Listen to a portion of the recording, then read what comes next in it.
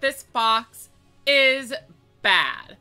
Both of the new Maximum monsters have skills less impactful than Magnum Overlord and Yggdrago.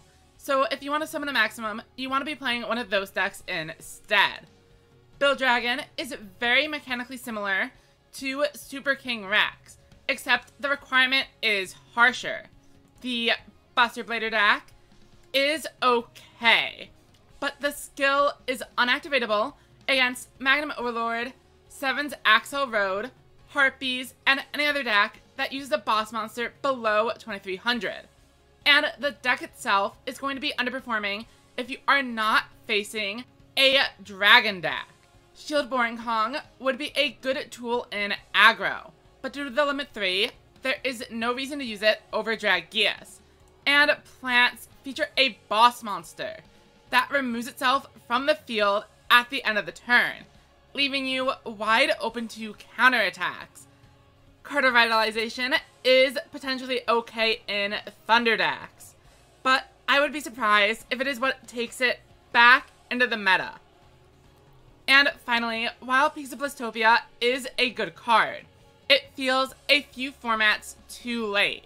The game has progressed past the point where just sitting on a 1900 vanilla or a big boss monster is going to win you the game, as we can tell by Blue Eyes not being at the top of the meta.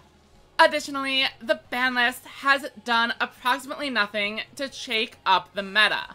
I was already only on 2 Aim Eagles because the third copy is locked behind paying for the structure deck. The only thing I did was change Negate Attack over to Widespread Ruin and remove a couple of Ghost Cyclone for the third Barrage of Steel and an additional trap card, which honestly probably could be a Talismanic Seal Ray, Recital, or just another Assault Cannon.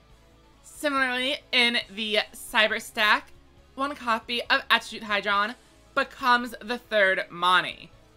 And then we see Widespread Ruin over Negate Attack.